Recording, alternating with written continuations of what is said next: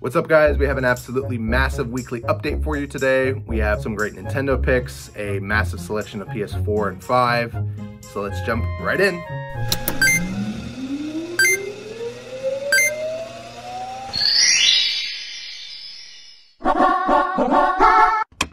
Before we cover the Nintendo highlights, I just want to remind you guys that we have our loyalty program going on. We just launched it last week. It's a great way to earn some points and get rewarded for shopping here with us and being a consistent customer. We're also going to be using this program to slowly roll out some more benefits for regulars and people that have just been actively supporting us. We're very grateful and we just want to do what we can to give back. So be sure to check it out online or ask about it next time you're in store. For Nintendo, there's nothing super special, just a lot of popular first party, mostly Mario, Pokemon, and Zelda. For the handhelds, we have Pokemon Red and Fire Red. We have a Heart Gold for the DS. And then complete in box, we have Pokemon Mystery Dungeon, Explorers of Time. Nice variety if you want to play something Pokemon, but you don't just want the traditional experience. It's a different play style, different kind of game. And for the older cartridge stuff, again, just some first party titles. We have Super Mario 64. Pretty nice copy. This is a popular one that usually sells pretty quick. And the back label also in good shape. A little bit of damage there, but otherwise pretty nice. And then technically not a Nintendo game, but their IP, we have a fun one for the Atari 2600, Mario Bros. Don't know much about this, honestly. We're keeping an eye on Atari games because they are launching a brand new console that's going to play the original games in HD. So curious to see if the prices on any of those are going to bounce up. Almost the entirety of the update now is going to be PlayStation, but first we're just going to knock off Xbox. Everything all together, just some pretty generic shelf fillers. The only game really to highlight is another copy of Modern Warfare 2 for the Xbox One and Series X. Just the most recent Modern Warfare game, still holding value pretty well. Now as we move into PlayStation, we're going to start with PS1 and just move our way right up. We have some pretty cool picks for every single system that you can possibly play or want. So for PS1, we have Armored Core, Master of Arena. We got a bunch of Armored Core games for the PS2.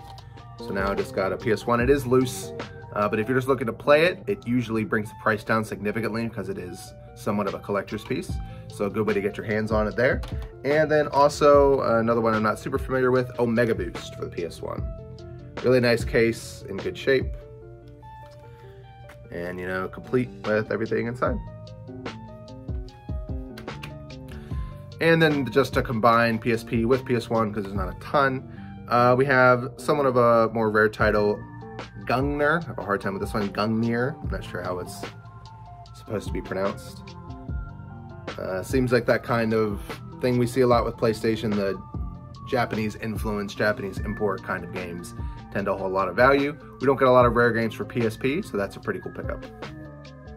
PlayStation 2 is our best-selling category for everything Sony. It's a pretty tight race between PS2 and PS4, but PlayStation 2 usually edges it out. So the highlight we're going to go over is Silent Hill 4. The Silent Hill games hold some of the most value on average for PlayStation, especially the PS2 titles, and it is complete in the case, good manual. Just that horror genre typically gets a more niche cult following. It's a double stack day in PlayStation land, so for everything now, we're gonna have two separate columns to go over just because there's so many games. Again, similar with PS2, just a lot of mid-range picks, and good shelf fillers, some good popular first-party titles that are just common for PlayStation 3.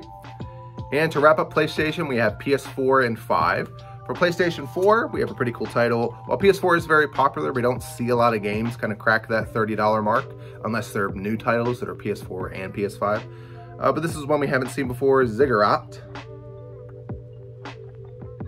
And for the PS5, newer release, we have Diablo 4. So a nice case, in good shape, the latest release in the Diablo series. And just a reminder for the remainder of this week, we do have a sale on everything PlayStation. It's 15% off, that's PS1 through 5, PSP and Vita, all games, controllers, consoles, accessories, everything PlayStation. And last thing for us to go over today, we have some pretty cool Nintendo handheld systems. We don't usually go over all the consoles because we just get too many every single week, but the handhelds are pretty popular and small enough for us to show you in a tied up way. So for DS, we have a special edition 3DS XL. We have a special Pikachu edition and a Zelda, I believe this was the Link to the Past edition. Also have a pink DS Lite. DS Lites and DSIs have been selling out for us, so this is the only one we have at the moment, so come grab it if you want to get one. And then also just a few more Switch lights, both in pretty good shape, and we have one in the original box as well. The ones complete in box tend to be good gifts because they wrap well, with Christmas coming up in a few months, so be sure to keep your eye out on that. And that's going to be it for us for today. Thank you for stopping by. Be sure to follow us on Facebook and Instagram if you want to see our updates that way. We're also going to be starting a weekly newsletter with everything all combined that you can find in one place. So head over to our website and we'll have a subscribe button where you can sign up to receive email updates if you want to receive them that way. We'll see you guys next week.